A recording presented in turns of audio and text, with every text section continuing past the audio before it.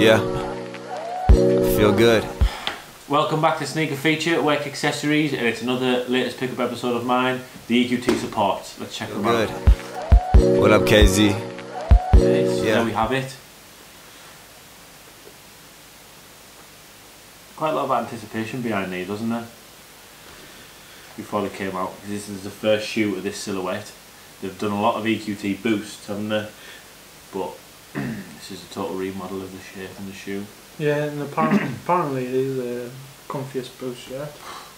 Telling me. What I've heard. A lot of people were saying it. They came out and I missed it. I missed the drop. A lot of people said it over a couple of days. Went into a local size store. My size was just sat there. Tried them on, and they are by far the comfiest boost. It must just be because the thicker. Obviously, you can see the thickness of the sole. It's quite a lot of difference to normally Ultra Boosts. It's just so much comfier. I don't know how or in what way it is, but it's mad. They are definitely the next level of the boost material and engineering. I still haven't tried them on personally, but they do look nice. I prefer them from this side. I'm not a fan of this bit. See, I like that bit. That's what won it for me. The inside. See, like if it was just that looking down, I'd be alright. But I'm not a fan of this plastic. Pink, yeah. The pink plastic. I think the colourway is so sick. If that was black, I'd probably like it a bit better. Yeah. Pink's the thing at the minute though, so anything with pink on people lose the shit over, don't they?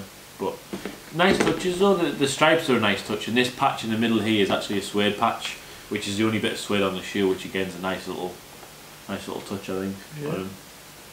And the white lines are stitched in, aren't they? Yeah. The only thing with this style of shoe and with the other boosts is the way of the tongue. It's like it's attached on one side, and then on the other it's like completely loose.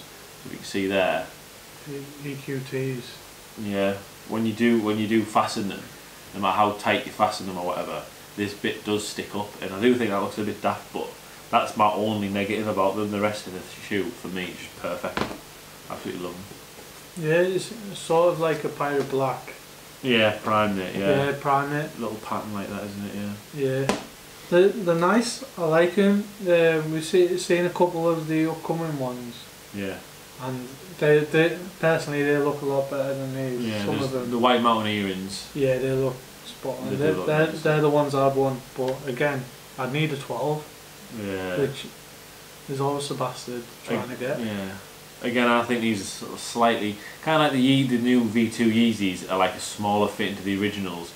I think these are slightly smaller than Ultra Boost, to be honest, because I couldn't even get my foot in the 7. I had to get an 8, and even that, it's pretty tight. Whereas Ultra Boost, I'm alright in like a 7.5.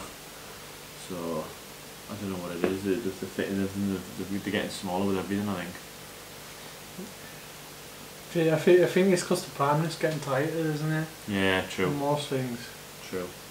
That's what happened with the Yeezys. Yeah. And I think, again, that's with this, because it's a new style.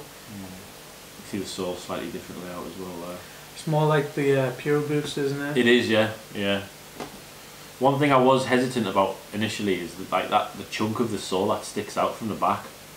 From pictures, that's what I didn't like, but once you have them on, it doesn't matter. And I think, honestly, you put them on, they could look like anything. The comfort just makes you want them.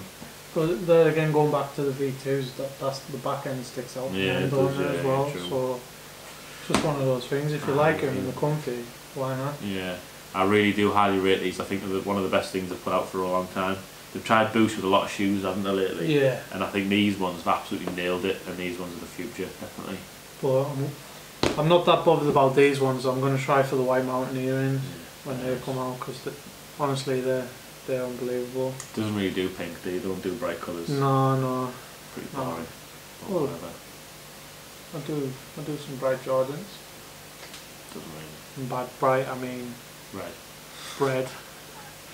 The bread 11s. Well, anyway, that's been the my latest pickup of the EQT supports.